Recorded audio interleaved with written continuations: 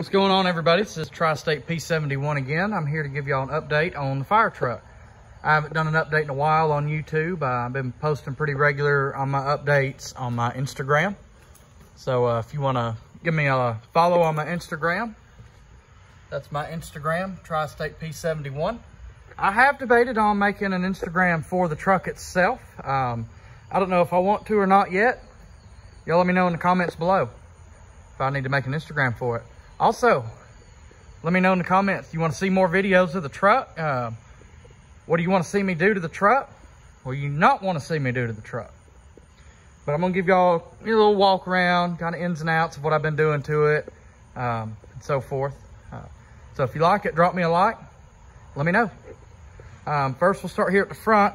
I have peeled the old stickers off that were on here before, revealing the paint that was on it when it was new. I have went through with some good cutting compound and some good wax. I gave it a good buff and wax. That paint's real shiny and slick again. We'll start up here in the cab. I have been working to get some of the wiring out of here that was left over from the department. Still some over there I've got to hide and tuck. One of my switches here that controls the vector, that one didn't work before. It was hot and melted. So I got a new one. There's a guy selling some switches on Facebook, so can't even tell it's been replaced. But a problem I've had is some of the wiring that was done on here from the department is just terrible.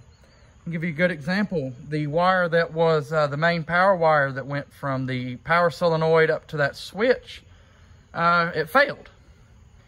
And the reason being, they had two female connectors.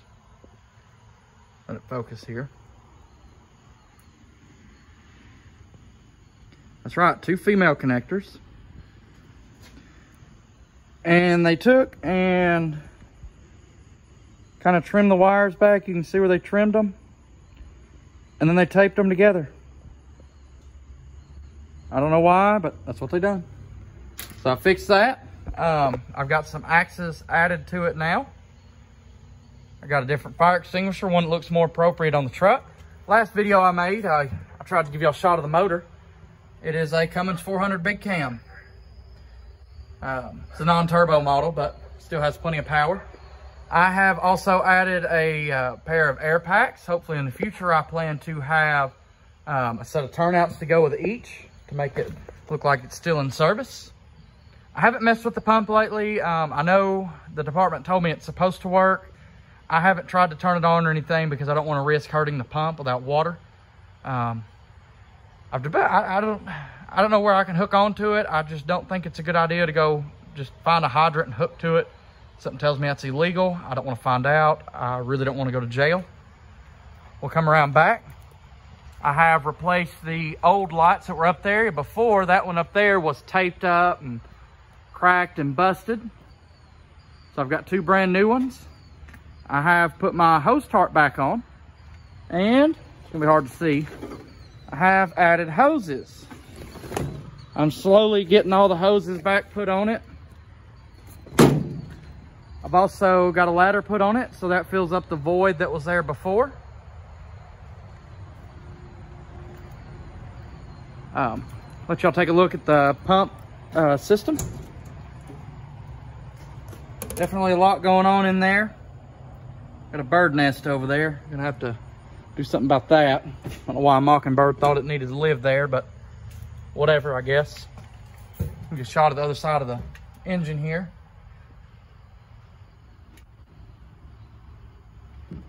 Other air pack. Got my other axis here. In the near future, I've got to get some tires put on it. These have the 10120 tires with the two-piece wheel. Anybody that knows anything about these knows how dangerous they are. I found a guy that sells these tires for $125 a piece, but I'd really like to go to standard 22.5s, kind of like semi-tires, semi-wheels. A lot easier to find them. They're not as dangerous. I can go ahead and do it on the front because it don't have the wedge-style wheels like these are.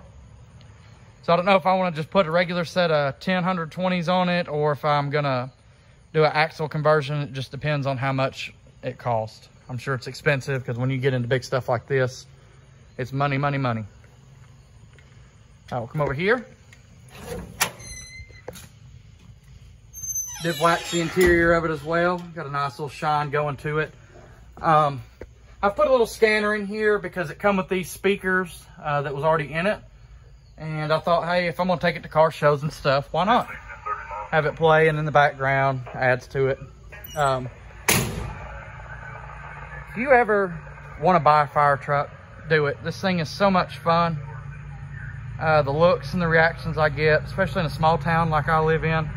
I've been to car shows with it, just driving around town and whatnot. I've had people come up and tell me they used to be firemen with this department, and the stories they have for it are great. The looks on people's faces is great. It's just all around makes people happy, so why not? In my last video, I told y'all I had the aerodynamic on the roof and I had a Vector to replace it. I have since put the Vector on. I do have a cover that goes on it because those domes are in excellent condition, so I want to keep them that way. And this Alabama sun is just brutal on light bars or anything for that fact. I didn't really want to drill a hole where that light bar cord is, so I just left it like it is. You can't see it from the ground, it's not hurting nothing, so I just left it like it is. But so far that's all I've got done to it. I'll crank up the lights, let y'all take a look at those.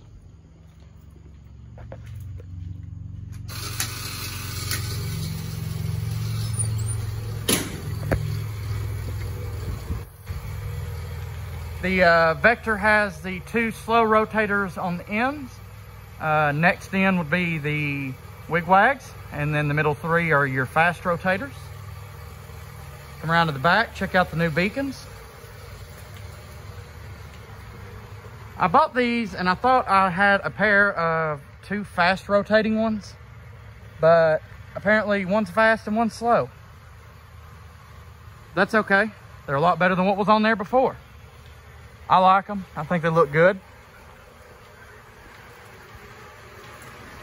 I'll go up here and I'll get you a nice aerial shot.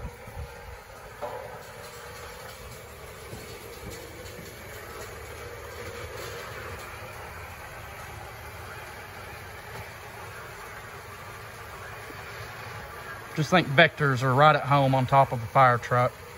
I know it's not appropriate for this truck because it did come with a just a single beacon on the roof, but man, them Vectors just look beautiful on top of a fire truck.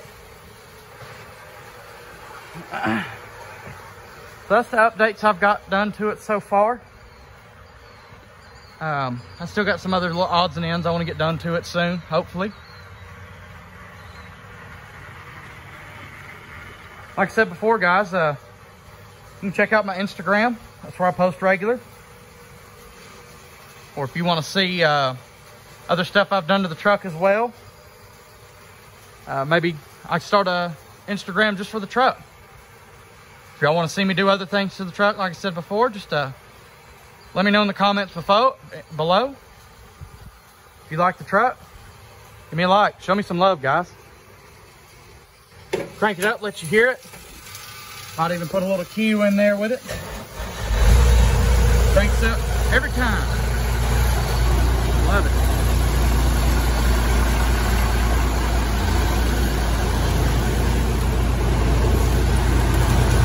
Oh, that's right, cue time.